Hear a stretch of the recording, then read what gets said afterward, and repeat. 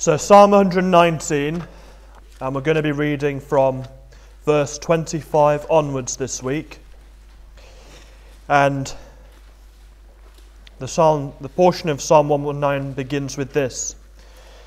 Daleth, my soul cleaveth unto the dust. Quicken thou me according to thy word. David, as he's writing this psalm, is pouring out his heart to the Lord, and he's making known his spiritual condition. Genesis 3:19 says this about man after the fall: in the sweat of thy face shalt thou eat bread, till thou return unto the ground. For out of it wast thou taken, for dust thou art, and unto dust thou shalt return. My soul cleaveth unto the dust. David's asking the Lord for a personal revival, to be brought back to life, so to speak. It's the plea of David. He felt so far away from the Lord. We know how David's life was in the Bible. He was a man after God's own heart, and yet he strayed, he wandered.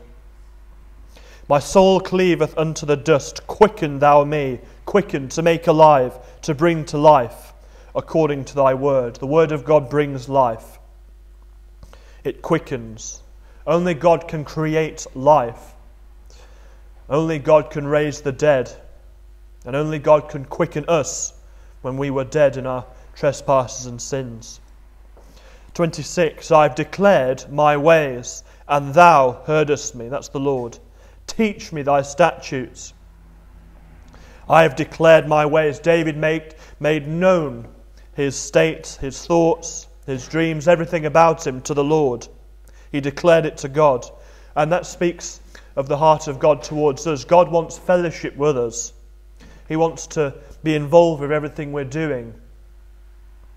He wants to know all of your problems and struggles with the flesh, with the world, with those around us. I've declared my ways, and thou heardest me. The Lord hears us. Teach me thy statutes. We want to understand. We want the word of God to speak to us personally. We want it to be our guide, our counselor. Verse 27, make me to understand the way of thy precepts, so shall I talk of thy wondrous works.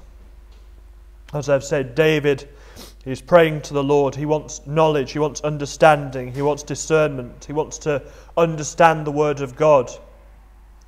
He wants to be taught about himself, about life, about what he wants to be doing each day.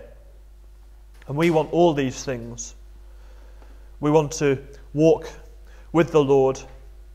And as we do, like David, so shall I talk of thy wondrous works. A spiritual Christian will talk a lot about the Lord and about what he's doing and about what he's done for them.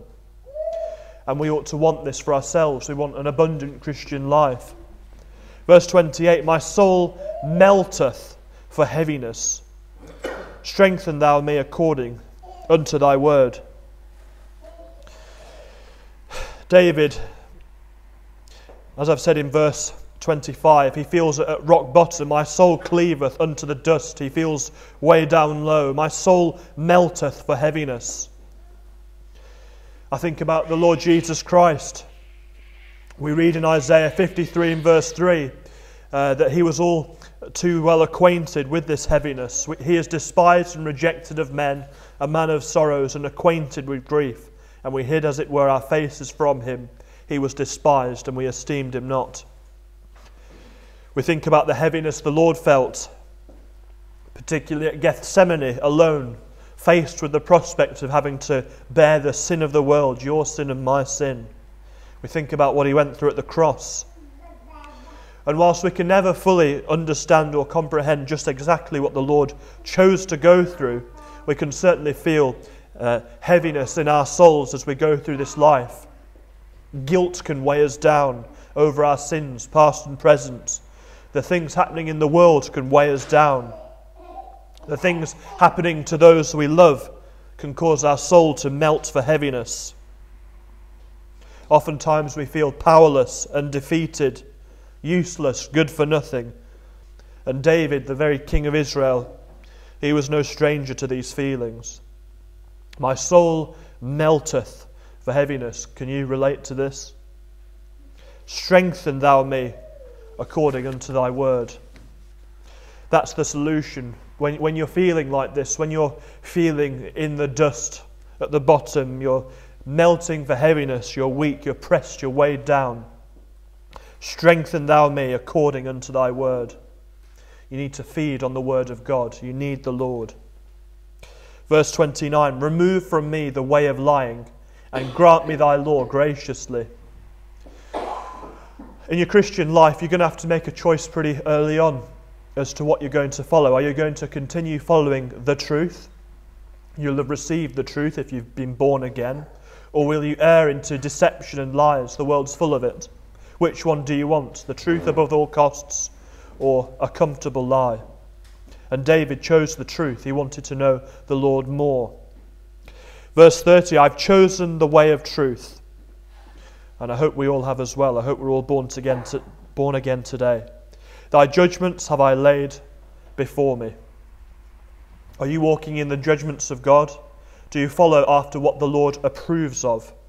The Lord has made many decisions for you if you're in the Word of God, if you're reading it regularly. It will guide you in everything that you're doing. And the final verse, there's two more verses, verse 31 and verse 32. I've stuck unto thy testimonies.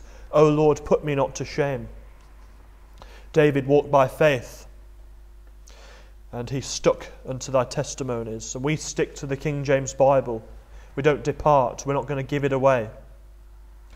And again, this is something perhaps we can relate to. O Lord, put me not to shame.